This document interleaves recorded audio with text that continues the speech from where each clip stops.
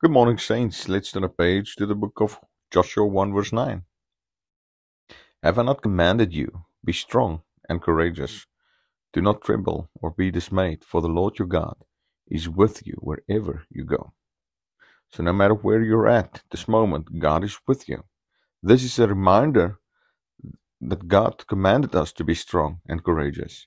And this is just not a mere suggestion, but a command. It's a powerful reminder of His presence. When God speaks to Joshua, He knows that Joshua is facing literal giants and formidable battles, challenges, and could easily make him fearful. But God isn't focusing on the size or the strength of the enemies. His focus is on the strength He provides.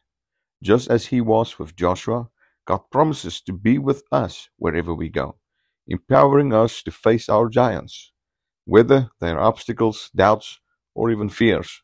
The giants we face may seem impossible to conquer, but they are nothing compared to God's strength. Fear can cloud our vision, making our problems appear larger than life, but God calls us to walk in faith and rely on His presence.